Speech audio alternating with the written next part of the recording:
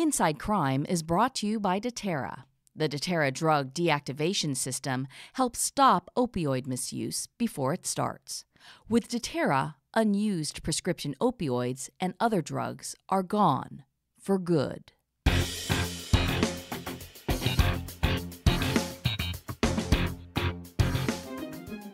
I'm Angeline Hartman. It's been 6 years since I worked at the iconic television show America's Most Wanted, helping John Walsh catch the worst of the worst criminals. I caught 1,422 of the world's worst fugitives, and best of all, recovered 61 missing children. Now I work at NCMEC, the National Center for Missing and Exploited Children, helping families and law enforcement at the nonprofit organization that John and his wife Reve created after the kidnapping and murder of their 6-year-old son, Adam. I'm not even close to finished. Help me stop that guy from hurting somebody you love. John Walsh is at it again, this time with his son, Callahan. Together, they're embarking on a family journey for justice. They're in pursuit of the country's most wanted fugitives. The brand new show is called In Pursuit with John Walsh, and it premieres January 16th on the Investigation Discovery Network.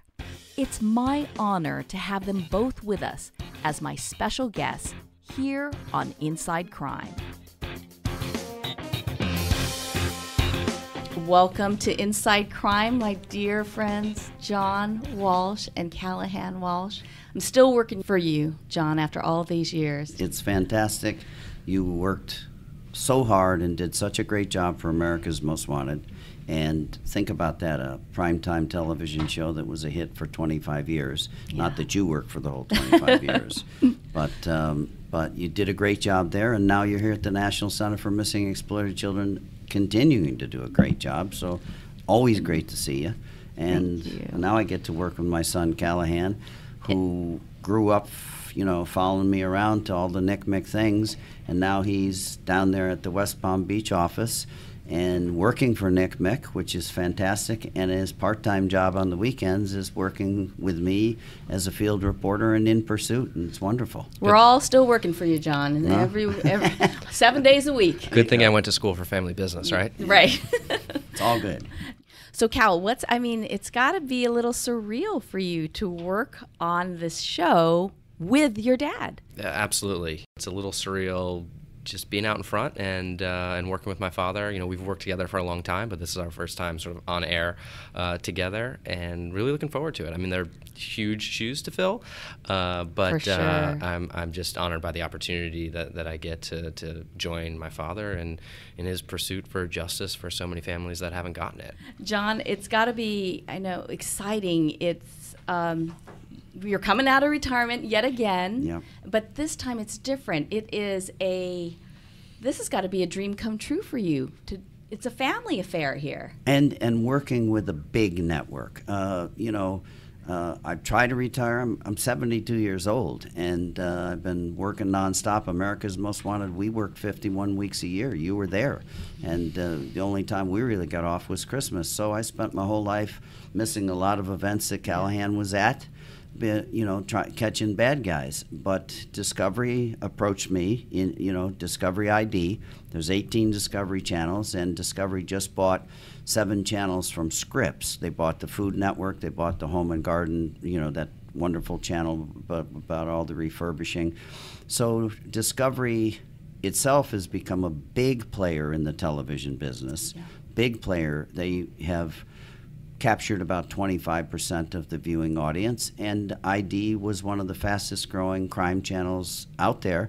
So hard to say no to that, huh? But the FBI and the marshals have been driving me nuts, nonstop saying, look, you caught 1,400 plus of the world's worst bad guys. Mm-hmm. You caught 17 guys off the FBI's 10. That's more than any FBI agent or field office in the history of the Bureau. But the best thing we did, we recovered 61 missing kids alive. Yeah. And so they're saying, look, we have lots of problems in America, lots of mass shootings, 22 school shootings in a year period. There's lots of bad guys out there. You have the trust of the American people. Yeah, I'm still going to do it the old way. Call me, go online, contact me. I don't care who you are, where you are. I don't care if you're legal, illegal. You tell me where the dirtbag is and we'll go get him. You tell me his name and I'll go find him. So, that's the thing. It's the trust in you after all of these years, in the integrity that has never gone away. I don't think you realize, John, you do get a lot of feedback, but for us here at the National Center, people still write, email, call, and me on all these other side things, projects that I do. They say, like, you know, when can he come back? What is going on? When, you know, we need John Walsh. And so to hear that you're back, it's just so exciting. It's with a great partner. The guy who runs Discovery ID, Henry Schleif, I've known for 30 years. He started Court TV. He said to me, you know, you won an Emmy for excellence in television. You were #1 for 25 years. You caught the world's worst in 45 countries. Who does that? And he says, you know what? Just do it your way. We're not going to micromanage it. Do it the old way. Do it the old America's Most Wanted, but the new version. Right. And now we've got all these social media platforms that are so fantastic. And it's a new way of catching people. It's a new way. You know, our website was always in the top 10 TV primetime websites, depending on the season, but the first year we had a website. It's hard for anybody listening to this to believe that America's Most Wanted started when the internet wasn't there. There were no websites, etc. But we caught 40 guys the first year. So, and I caught guys in countries that America's Most Wanted didn't even air on because people are fascinated by crime, or they were fascinated by the fact that I was a crime victim and had a murdered son and had a successful TV show. So those social platforms and the internet, yes, it's a place for bad guys to hide and do some terrible things, but it's also a kick-ass way to get the word out and recover missing children and find bad guys. And Discovery ID has been a great new home for us. I mean, a real warm welcome. We're really looking forward to the new season. And what's beautiful is, as I understand it, you said to them, we have to make sure that the National Center for Missing and Exploited Children is a part of this show. The missing is... That's the deal. I said, okay, I'll consider it if we get to do a missing child every show or more, if let's say there's 2 or 3 big breaking cases, and that you will showcase my involvement with the National Center for Missing and Exploited Children and Callahan's. So we'll do 2 cases an episode. What we call the A story and the B story. I'll do the B stories, my father does the A stories, and then at the end of the episodes, we'll show the photo of a missing child. So really, again, getting as many eyeballs on those images of missing children is really what it's all about. We want to make sure the National Center benefits from this show, that they're highlighted, and that hopefully we can get a recovery of some of these missing kids. For us at the National Center, we just appreciate the attention, because as long as as long as the center has been around, a lot of people still don't recognize the National Center for Missing and Exploited Children and its work. So to bring it to this show and be a regular part of that, I think is important, and it elevates it. It's a nonprofit that, you know, I wish that we had the national recognition that Boys and Girls Clubs has. Callahan always says it, we're the best kept secret. It breaks my heart when even law enforcement, I'll meet somebody in law enforcement that doesn't know the center exists. And that's, you know, we're here for law enforcement, the resources that we have. We're here for families as well, but for law enforcement, we have some incredible tools and resources directly for law enforcement to help them and aid them in the search for missing children. And people need to know about us, families. That's not a great thing that we're the best kept secret. Yeah, it's not a great thing, as you say. So Henry Schleif and Discovery said, we love it. We know about your association with NCMEC. We know that you and your wife founded it. We know what it does, and we're thrilled that you're going to incorporate it. We're going to have our hotline at the new building, you know, the In Pursuit hotline. So it's going to be a great partnership. So I said, if it doesn't include NCMEC and missing children, I'm not in. They went, of course we want NCMEC. Because NCMEC is a part of you. For Absolutely. people who don't realize that, just briefly, I know it's a long story, but you are the creator of the National Center for Missing and Exploited Children. Almost 35 years ago, my wife, Reve, out of the need when the FBI refused to enter Adam's case, when our 6-year-old son was kidnapped, in the 2 weeks that he was missing, it was a nightmare. Had a very a tiny, small police department in Hollywood, Florida, no help, no Amber Alerts, no National Center, no searches, no Team Adams, nothing.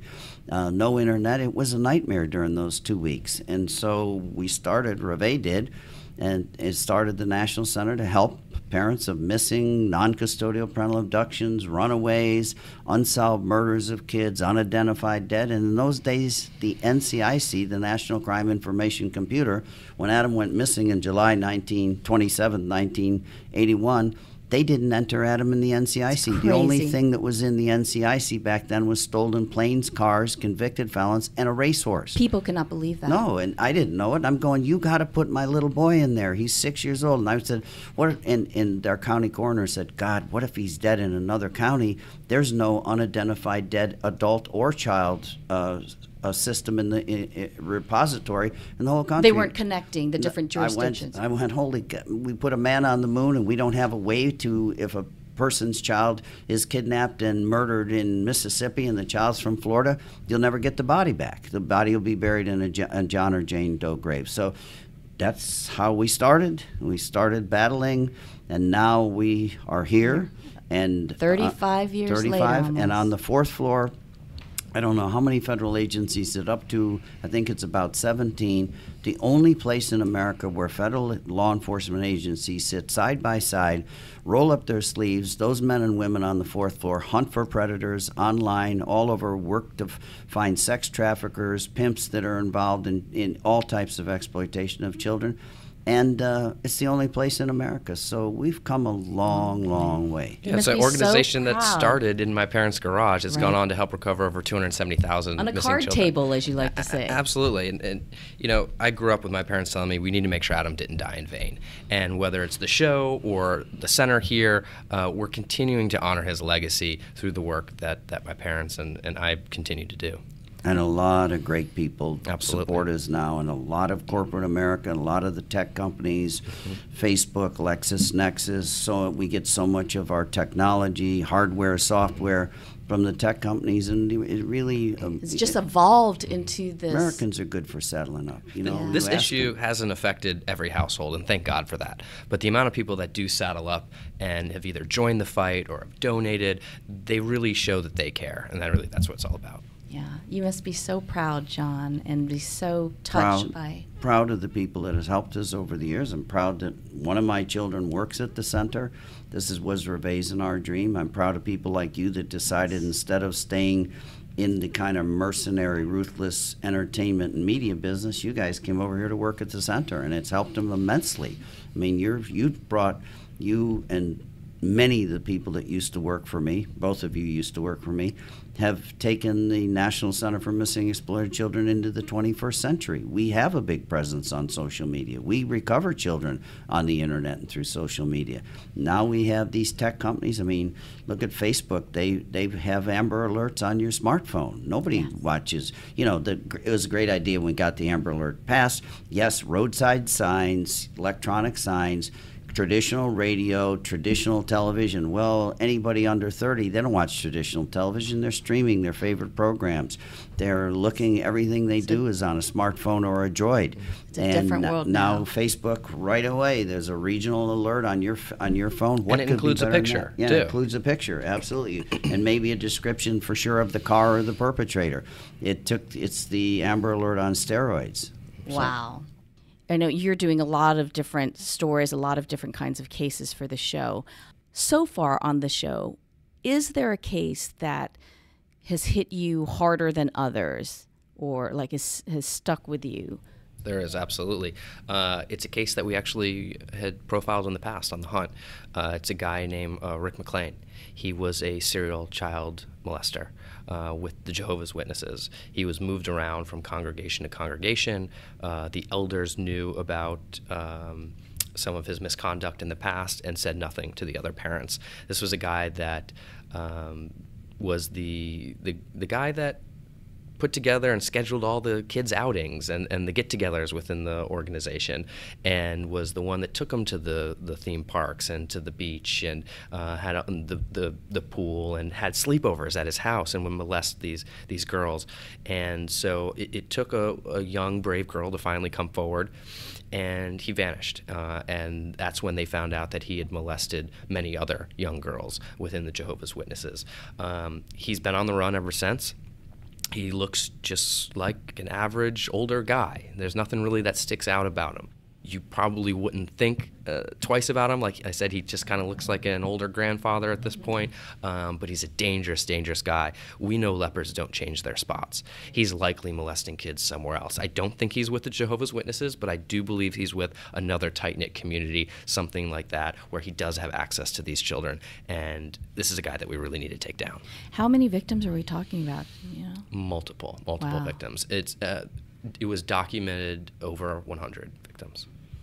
Over 100? Over 100. And there's likely children that haven't come forward. So that number, the real number is undetermined. I think this guy's catchable. I think, somebody will spot him. It's just a matter of time.